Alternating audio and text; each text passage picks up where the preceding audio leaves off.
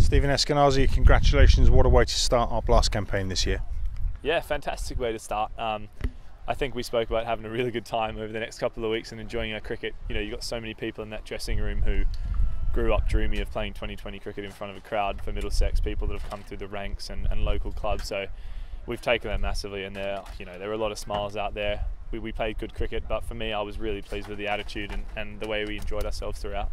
I spoke to Richard Johnson this week, and he talked about the team having an identity and a manner in which it wants to play. Can you expand upon that, and how does that manifest itself on the park? Yeah, massively. I think, look, it's too easy to, particularly in this format of the game, judge people on results, and anyone can do that. So what we want to do is make sure that we're judging ourselves on a process of a couple of different things that we want to be known as a group on and off the field. Something that if you come to every Middlesex game over the next 2, 3, 4 years, you understand how we're going to play our cricket. Now, it doesn't mean we're going to win every game of cricket we play like that, but what it does give us is a bit of a default to go back to know that if we can hammer away at those basics, we give ourselves a chance in every game. Listening today to the Gloucester skipper at the toss when he was interviewed for the big screen here at Radlett, he said the reason he chose to bowl is there was a little green on the wicket and he thought it might help the seamers. You went out there like an absolute train and smoked it. I think it was our second highest ever power play score. It was coming out all right. Yeah, I think credit massively to the groundsman here at Radlett. It was a fantastic wicket. We went out there and we played good cricket shots, which is always a sign of a fantastic wicket. So yeah, maybe for their first game they weren't necessarily quite at their best at the top, and we had quite a clear game plan, and Maxie played beautifully and Crackers carried it on too. And I was really happy with the fact that we played good, solid cricket shots and we expanded from there. Your own game, Steve, obviously you started this season with 100, then as we've just seen, you got a broken thumb. You've obviously come over that, first game back, 80 odd today.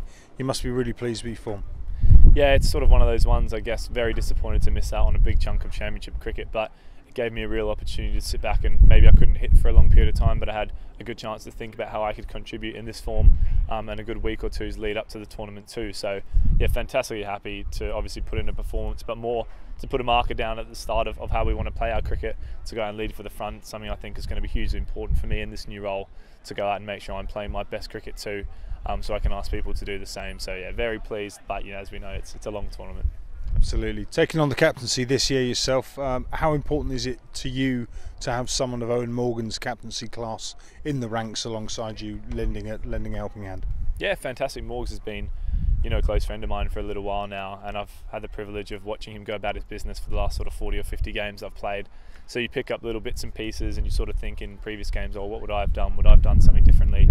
So to have him as somebody to have a conversation with when you can take a bit of a deep breath, which doesn't often happen out there, is brilliant. As I said, I think my biggest challenge is going to be putting my own stamp on the role and making sure I don't just do exactly what he says, and he's been fantastic with that. But I think sometimes because he's such a fantastic cricket brain, you can think, oh, well, if he's going to do that, I have to do that. But he's been brilliant. He sat back when he needed to, but he came to me equally when he felt like he had something to add from a value perspective. So yeah, I'm unbelievably grateful for him, and the way he played tonight just shows how valuable he is to our batting lineup as well. I couldn't agree more. One last word on your own form and your own ambitions, really, Steve. Only one batsman in the country in the last 2 years in T20 cricket has scored more runs than you. I find it almost incredible that you're not anywhere near the 100.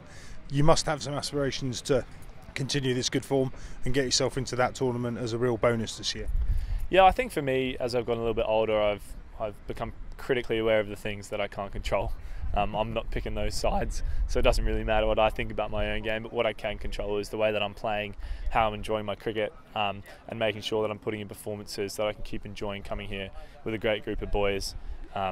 It's absolutely not up to me. It would be a fantastic thing, but for me it's about putting in performances. The group we've got here and the management staff have created something pretty special here, so I'm happy rocking up for Middlesex every day. I can't complain. Superb, mate. For what it's worth, I think you'd look pretty good in a London Spirit shirt. But anyway, Steve, well done today. Outstanding performance by you, outstanding performance by the team, deserved man of the match performance by yourself, and very good luck tomorrow. Thanks very much, Lester.